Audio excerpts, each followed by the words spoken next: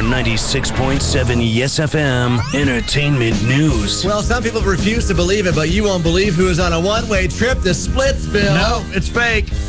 No, it's not. Real. It's fake.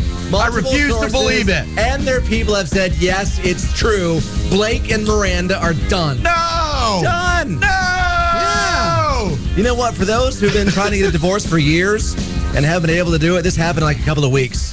Yeah. Filed, finalized, done within a couple of weeks. They both got lots of money. What's the fight over? Yeah.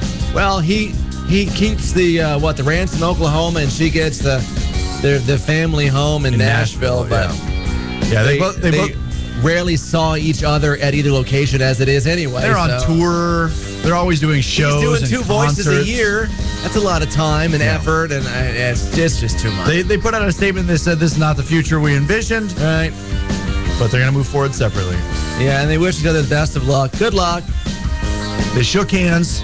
They walked away. They signed their names on the thing. They said, there you go. Okay, bye. Yeah, so now one of the most eligible bachelors and bachelorettes out there these days are Blake and Miranda. All right, who is hosting the VMAs? Well, she does have the time because she doesn't do anything else. Come on, she does that thing. What does Miley Cyrus do? Besides put things on Instagram and Twitter, what else does she do? Well, she doesn't have to do anything now. No. Miley Cyrus is hosting the MTV Video Music Awards. She posted a photo of herself in an alien costume wearing a sandwich sign that said, MTV won't let me perform, so I'm hosting this year's VMAs. Yeah. That's August 30th. Yeah. So you know what's going to happen? Controversial. Yep. She'll have to do something obscene, and it will involve her tongue. Dave, come on. She's going to put on a wholesome act for the whole family. No, she wants to be talked about. That's how this works.